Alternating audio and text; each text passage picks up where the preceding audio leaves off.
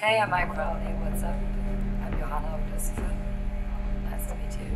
How has the ride been on your first ever headlining North American tour? Well, it's our first ever headline tour.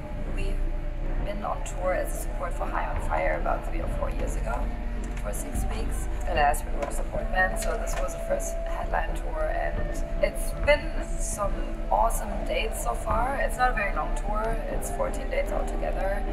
We had no off days, so this was focused on the East Coast. What I can say about touring America is that makes it really fun for us is that the audience is very enthusiastic. In Europe, you have very often people that are kind of like stone-faced, too cool for school. Here people are very outgoing. There's a lot of stuff coming back, which makes the sparks fly. We had pretty packed out venues and really good times. For those who are unfamiliar, can you talk a little bit more about your sound? I would say overall Lucifer is a heavy rock band that's kind of tipping their head towards the great bands of the 70s. We definitely have some new elements, especially very heavily on the first album. There's still some doom on Lucifer 2, which came out last summer. You find maybe some old school proto heavy metal elements as well. But basically it's hard rock. I've read that you're very spiritual and you have a thing with the number 7. Can you elaborate on that? That started very early as a teenager. When I was 16, I was like in the 90s, I worked at this cool bookstore.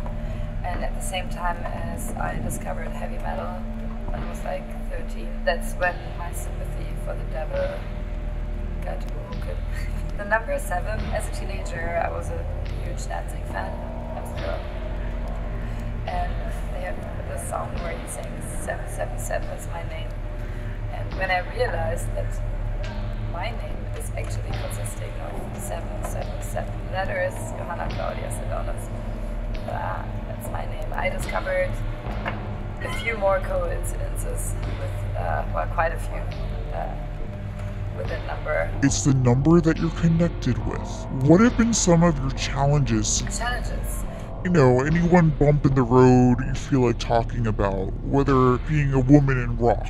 Well, I can definitely say that being a woman in general, not only in the music scene, is a challenge itself. And I mean, it's been a present issue, more so lately in the media and so on. But I can say growing up in the metal scene as a girl, I had to take quite a few things in. I think I'm pretty outspoken now and I won't take any shit from anyone anymore. And I'm surrounded by great people, especially now living in Sweden. I'm from Germany, and Germany is pretty modern and equal.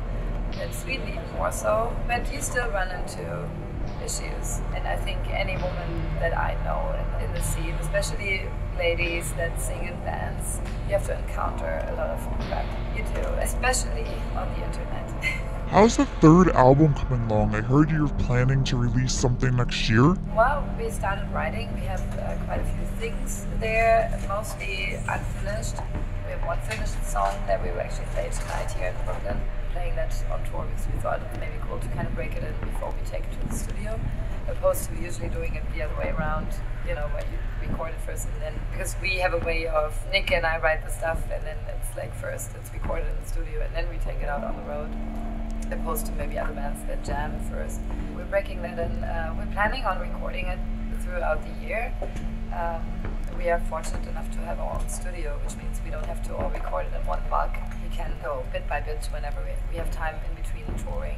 Yes, the plan is to hopefully release it next spring. I heard Berlin is such a beautiful and creative city. What made you leave? I love. First and foremost, Nick has a small son and Nick can't move anywhere. So, but I also love Stockholm and everybody in the band is from Stockholm. It's also not very far from Berlin. It's a cheap flight for me to jump on a plane and go visit friends and family. But also, I've been really fed up with city life.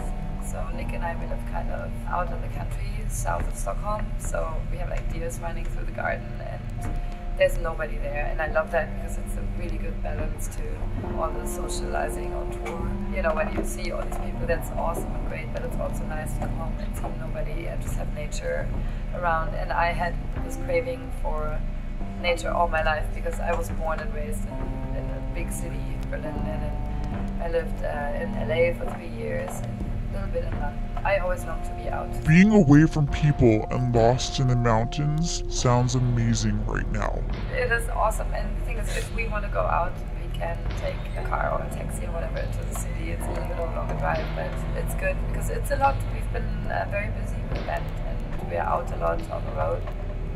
So the soul needs it. What are your thoughts on cruises such as the KISS Kruise? How is that experience? Yeah, it's a bit obnoxious, but it's so surreal. It was a lot of fun. For us, it was kind of no-brainer to go. I mean, it's KISS after all, and Nick is a huge KISS fan, and everybody in the band is a big KISS fan. I mean, it got a bit torturous when we had to play 3 shows, and one show was up on the deck in the Bahamas, and it was so fucking hot. And everybody was out in their bikinis, you know, in jacuzzis, and we had to, like, we were on stage, get up, blasting sun, our faces red as lobsters, and nearly having like a stroke. But it was awesome. It's a great opportunity. I hope we can repeat this. Is there anything else you want to say or add? I have to add one more thing about KISS Kruise. I think the coolest thing was that Martin, or one of our 2 lead guitarists, got to play ping pong with Ace Frehley. That to have that under your belt is like the best thing ever.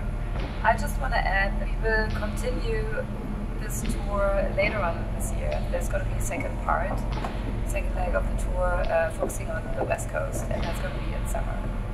And we're looking very forward to that. Awesome. M.I Crowley, it was so great talking to you. Thank you.